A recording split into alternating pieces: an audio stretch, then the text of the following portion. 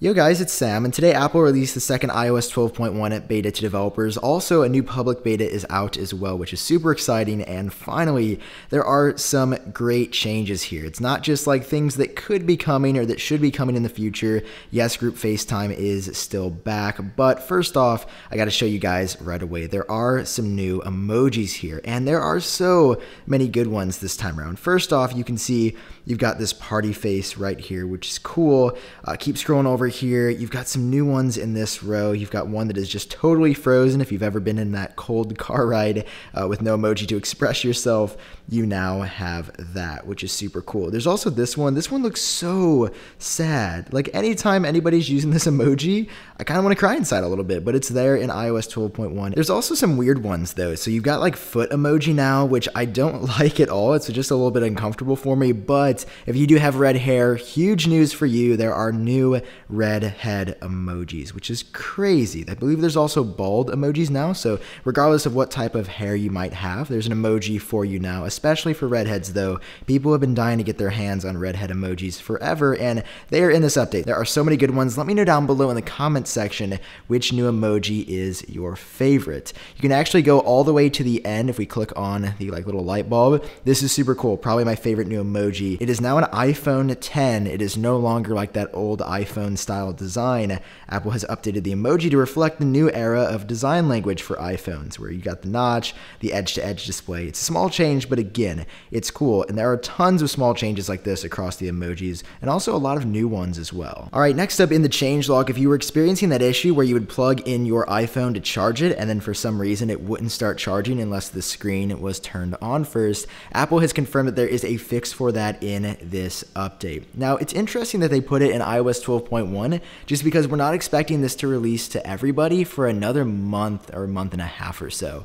So I assume that Apple will include that in a public release update like 12.0.1 or 12.0.2 sometime in the very near future, maybe even later this week. So if you had issues with charging your new iPhone XS or XS Max or even an older iPhone, I heard that could be an issue as well. It should be fixed in this update, and it might not be a bad idea if you really want that fixed right away to hop on the iOS 12.1 public beta. So that's what's new in iOS 12.1 beta 2. However, there are some other changes that I want to show you as well. The first one, very, very cool inside of the camera. This is an iPhone XS and iPhone XS Max exclusive feature. You can now adjust the f-stop dynamically when you're taking a photo. You don't have to wait to do it in post. So now, if I would try to put something in front of here, it's probably gonna have a hard time focusing in general, but you can actually dynamically adjust the blur right now rather than waiting and having to do it after you take the photo. So it allows you to get a little bit more creative on the fly rather than having to sort of guess what the blur could look like after you take the photo. Over in settings, also new in iOS 12.1 is support for dual SIM functionality. So one physical SIM inside and an eSIM as well. If I tap on cellular right here, you can see this new tab that we've never seen on an iPhone before, add cellular plan. If you do that, you do need a QR code or a code manually or details manually from your carrier. And as of right now, no main carriers that I know of actually support eSIM functionality, but I'm definitely looking forward to, I have T-Mobile, they're pretty quick to adopt new technology, to actually take out my physical SIM and just have an eSIM plan through my carrier, which is cool. I'm definitely looking forward to it. So the implementation is here as I predicted it would be. It's just not sort of totally active or usable for the vast majority of people, but it is here in its infancy.